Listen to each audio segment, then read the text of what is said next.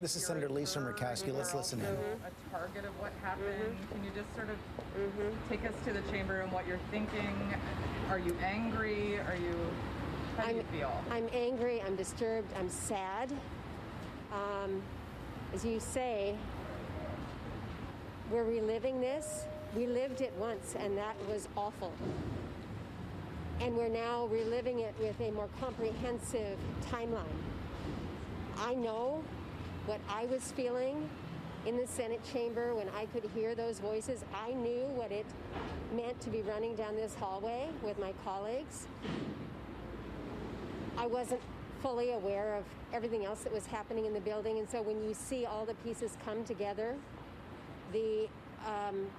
just the total awareness of that, the enormity of this, the threat, not just to us as people, as lawmakers, but the threat to the institution and what Congress represents. It's disturbing. How much greatly disturbing. The managers today have been trying to make the case that this was completely Donald Trump's doing. Do you agree with that? I think that the House managers are making a very strong case for a timeline that laid out very clearly with the words that were used, when he used them, how he used them, to really build the anger, the violence that we saw here in this Capitol. Is there any doubt in your mind as you watch that? They called it a drumbeat with regard to what was happening. They built, like you said, a timeline. Is there any doubt in your mind that Donald Trump incited an insurrection? I am looking at what we're seeing now. I have said that I will look to the evidence that is presented. The evidence that has been presented thus far is pretty damning, but I also know that I have an obligation, a responsibility, and one that I accept to listen to what the defense will present. And so we'll have an opportunity to do that in a day or so. But today, again, I think the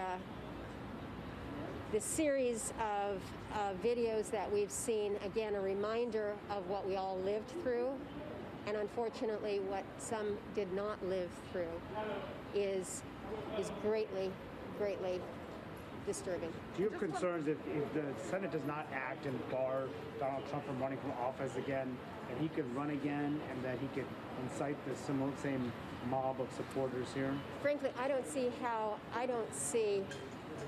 after the American public sees the full story laid out here, not just in one snippet on this day and another on that, but this whole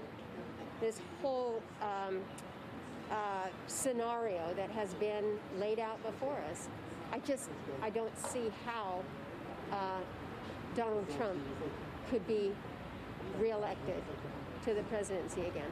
I just don't see that. One bit of housekeeping.